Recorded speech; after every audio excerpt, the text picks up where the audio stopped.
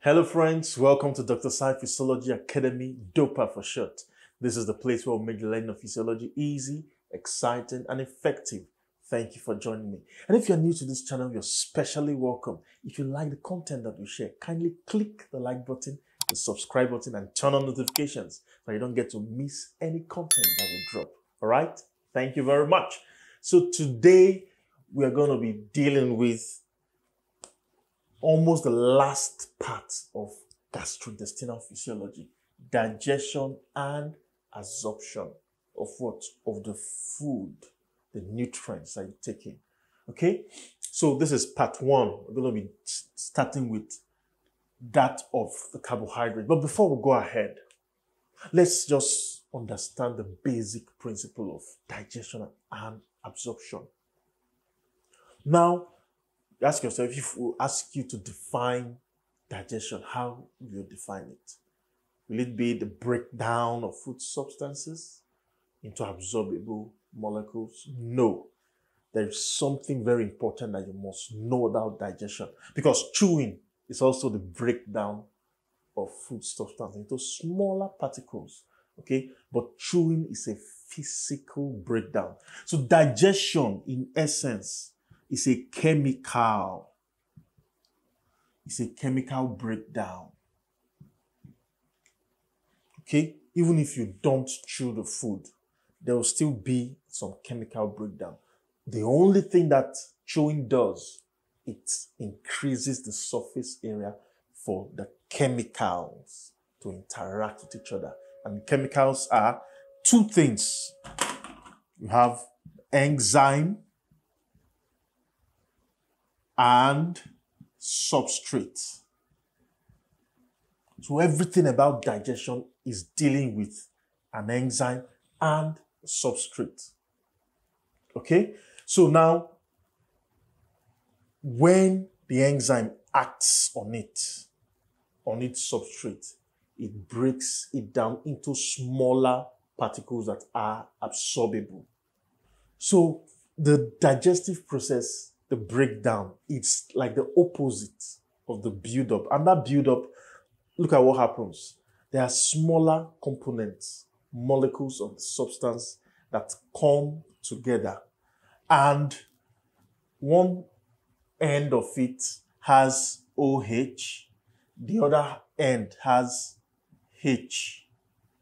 So what the enzyme that joins them together, it removes the OH from one end and removes this H, and it forms water.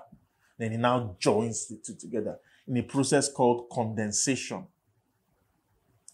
So what happens in digestion is the opposite. It carries OH and H from water, and it now joins, it first of all splits it and joins it back. So that process is called hydrolysis.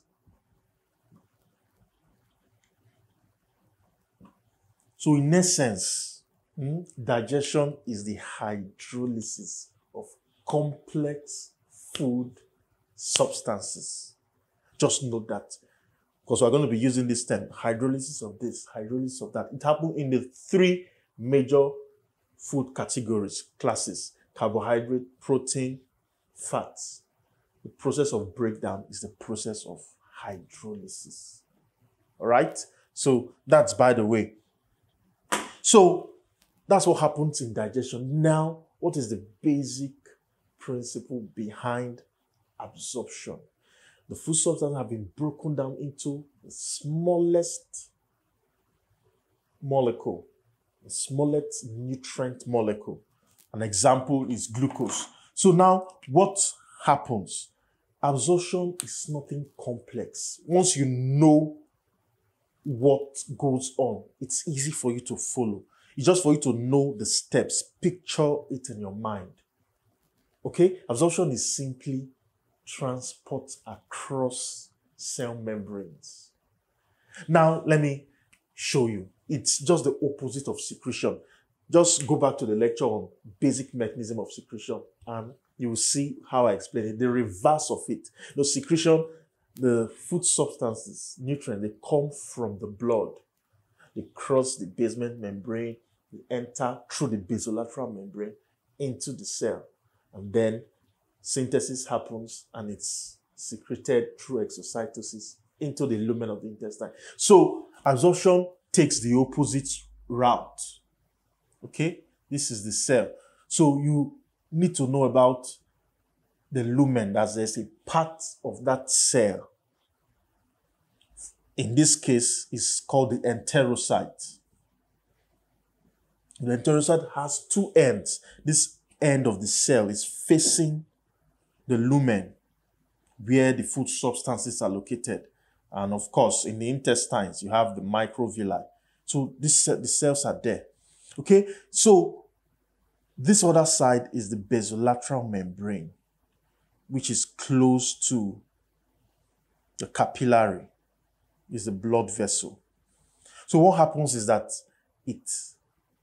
the food substances, they enter, they cross this apical membrane, also known as luminal membrane. They enter into the cell, the cytoplasm, and they move further and they cross this basolateral membrane. Okay, this is called the basolateral membrane. Why this is called apical or luminal membrane. Right? So it crosses this basolateral membrane, crosses this basement membrane, then crosses the capillary membrane and enters into the capillary. That is the process of absorption. Okay? So whenever you are talking about absorption of any substance, is to know what is the transport mechanism that it uses to cross the apical membrane. Number two, what is the transport mechanism that it uses to cross the basolateral membrane? Because most times they can be different. Okay, so it's to know each particular molecule. For example, in carbohydrate, there are different kinds of simple sugars. Glucose is the most common, but you still have galactose, simple sugar, fructose. What process do they use? So that is simply what absorption is talking about. Although the one for fat is a little bit technical. When we get there, we'll talk about it. So this is the basic principle of absorption. We'll follow it as we talk about carbohydrates. So we're starting with carbohydrates now. Okay? So let's start with the digestion of carbohydrates.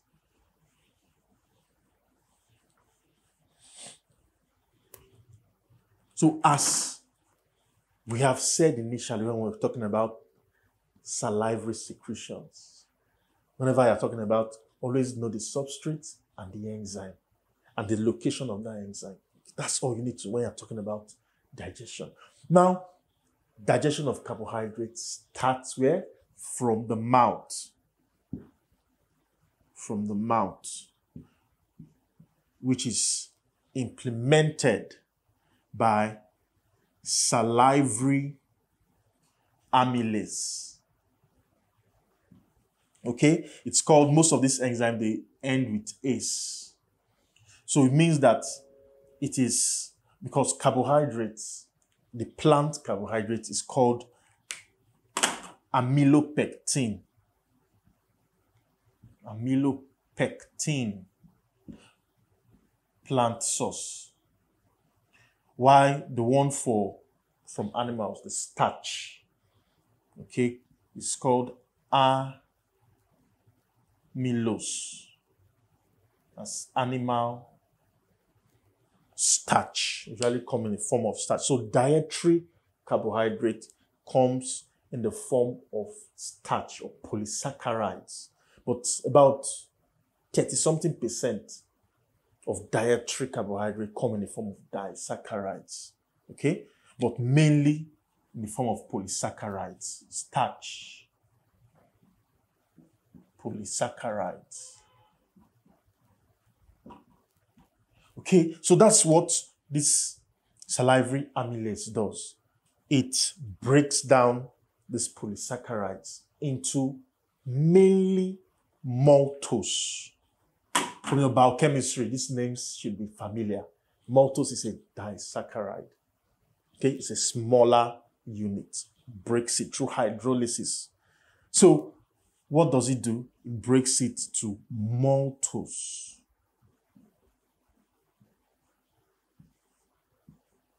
Mainly, that's what salivary amylase does. It does not go beyond that. So, when it does that, about 5%, sometimes up to 10% of digestion already happens. This digestion to this stage happens in the mouth. But sometimes, before it gets to the stomach, up to 30 to 40% of the digestive process would have happened because of the time. Now, then the next thing is that it gets to the stomach and salivary amylase is totally deactivated. So the next step is that in the stomach, it is deactivated. Salivary amylase is deactivated in the stomach. So essentially, no carbohydrate digestion happens in the stomach. The reason for the deactivation is quite clear. The acidity of the stomach is very high. It totally does not favor this enzyme. Okay? So that's what happens. Then the food moves to the next point, which is the intestines. This is where majority of the digestion of carbohydrate, they happen. And they are done by what? Pancreatic amylases. Okay? Pancreatic amylases. They now further break down the remaining polysaccharides. They break it down into disaccharides, different kinds of disaccharides. As we have three major disaccharides. One of them is maltose, quite all right. Another is sucrose. And another is lactose. Okay? So this lactose is made up of two molecules of glucose. Glucose plus glucose. Sucrose is made up of fructose plus glucose. And this is made up of glucose plus galactose. Okay? So these ones are called monosaccharides. Simple sugars. All right? So this one is usually called table sugar, sucrose. Why this one is called milk sugar? Table sugar. This is called milk sugar. That's this lactose, milk sugar, sucrose, table sugar. So this is what they break them down to. And one important fact that you need to understand is that the pancreatic amylases, they never break polysaccharides beyond this point. Okay? They never break it down to release monosaccharides. So what is the next step? What do you think happens? There are another set of enzymes called brush border enzymes. They are very powerful.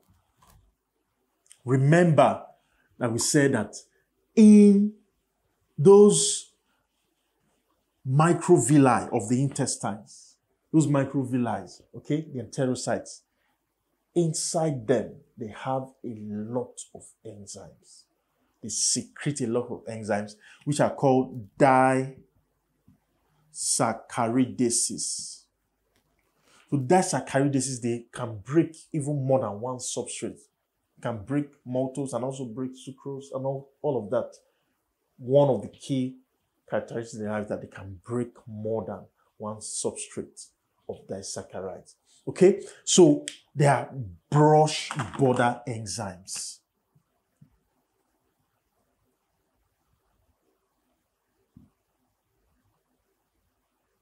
So they are the only ones that are capable of releasing monosaccharides. That's glucose, fructose, and what? Galactose. The other pancreatic enzymes, amylases, cannot release any monosaccharide. They can't release monosaccharide. Very important point to note. So what do? They release the monosaccharides, and then digestion is said to be complete at that point. So you see how digestion is very easy to understand. Just know the enzyme, know the substrates, and each level, what happens in the mouth, what happens to it in the stomach, what happens in the intestines. And then the final point of digestion is always the brush border enzymes. All right? So after this break, we are going to deal with the absorption of carbohydrates.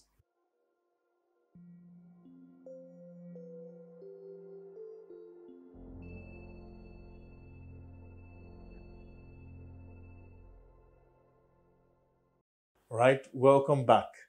So absorption of carbohydrates, very straightforward. And like I said, all you need to know is the transport mechanism that is involved. Remember, transport across cell membranes can be active transport, can be passive transport. And passive transport can be simple diffusion, can be facilitated diffusion. Okay, let me write it out. Just to remind you, active transport, okay, broken down into primary active transport and secondary active transport. Then passive transport. It's broadly broken down into simple diffusion and facilitated diffusion. Okay, so we'll be pointing out the kind of transport mechanism that goes on. Very simple. Now, first of all, let's start. Every cell, every single cell in the body has this transport mechanism. It is the most common, perhaps the most important. And this, look at it here, ATP is called the sodium potassium ATPase. It is very important for absorption. Without it, absorption cannot happen. And you know, even in an excitable tissue, without it, you cannot have the membrane potential, none of that. Nerves cannot conduct. So it's very, very important active transport mechanism, okay, called the sodium potassium ATPase. It uses ATP. So what it does is that it takes sodium out. Now look at this place. This is the blood. You have the capillary here, okay? Here's the basement membrane. So it's taking sodium out from this cell into the interstitial fluid and this area, okay? And it's taking potassium in. So what happens is that it continues to reduce the concentration of sodium inside this cell. Sodium concentration keeps going down. Now, the food that you have eaten, the secretions in this lumen, okay, they have sodium. Remember that most of the time when you eat food, there is salt in it. Salt, common salt, is sodium chloride. Okay, so you have a lot of sodium here. So what happens is that because of the activity of this ATPase, sodium potassium ATPase, there is a very low concentration here, which favors the movement of sodium from the lumen into this is a cell, the enterocyte, the epithelial cell, the enterocyte of the intestine now. You know, absorption happens of nutrients happen in the intestine, especially the jejunum and some of it, the ileum. Okay, mostly jejunum. So what happens is that it enters sodium, it favors it because there is a concentration gradient, high here, low here. So, but what happens is that in this enterocyte, glucose in the enterocyte is higher than the glucose that is coming from this lumen. The Brush brothers, they've broken it down to glucose. So what happens is that, but glucose needs to move inside. That's absorption. It needs to be transferred and transported across this apical or luminal membrane. So it's going against its concentration gradient from where it is higher inside this enterocyte. And it's still taking glucose to where it is higher, from where it is lower to where it is higher. So that kind of transport mechanism is called secondary active transport. And it is made possible because of this sodium potassium ATPase that has created a concentration gradient that favors the movement. So the power, the energy to which glucose and not some other molecules, as you shall see, the energy which glucose used to go against its concentration gradient is derived from the movement of sodium along its concentration gradient. So this arrow here is talking about this sodium. Sodium is going inside.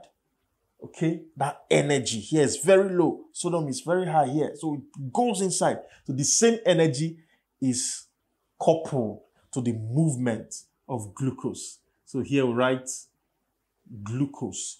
And the name of the carrier protein, this is a carrier protein that carries two of them. Glucose joins with sodium in this carrier protein and it tags along. Just like a car moving and then you just jump at the back. A lot of people, especially these pickup cars, people jump at the back and move along with it. So that's what glucose jumps on top of this carrier as sodium is moving inside and moves along with it against its concentration. That's why it's an active transport. Whenever something is moving against, it's an active transport. So it's called SGLT1, which is, let me write it here, sodium glucose transporter. That's what it means. Sodium glucose, GL, glucose T transporter. That's what it means. Then also, you have another one here.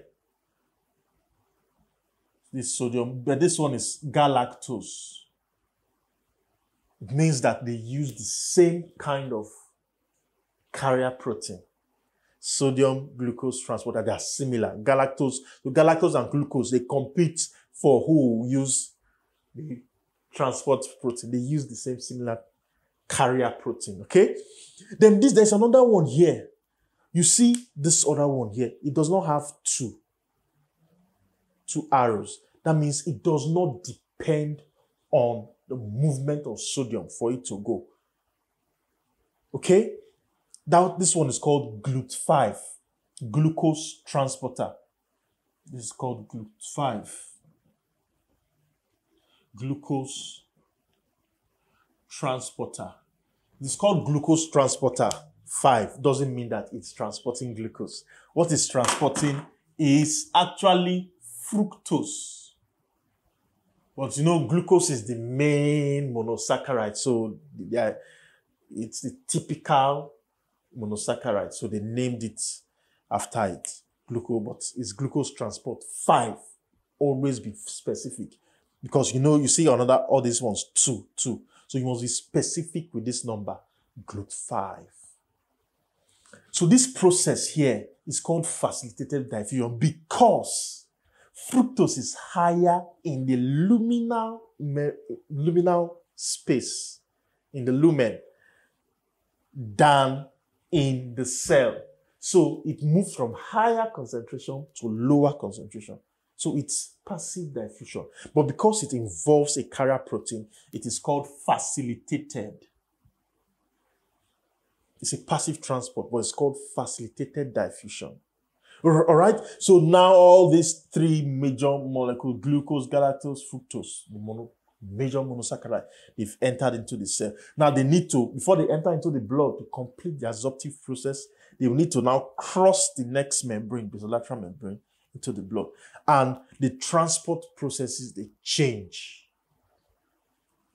Instead of secondary active transport now, because it's now moving from the cell where it is higher now to this interstitial fluid where it is lower.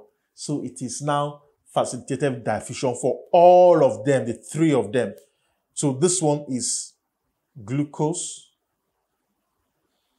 galactose, and fructose. They use a transport protein or carrier protein called GLUT2, the same.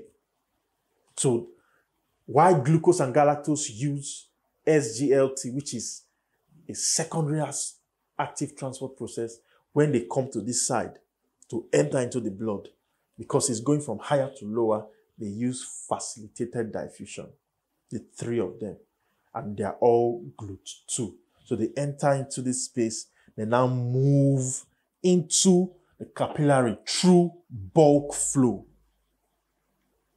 It's called bulk flow. Okay? So when substances are moving through the capillary membrane, it is always bulk flow. When it's moving into the capillary, it is called absorption. When it's moving from capillary into the space, it's called filtration.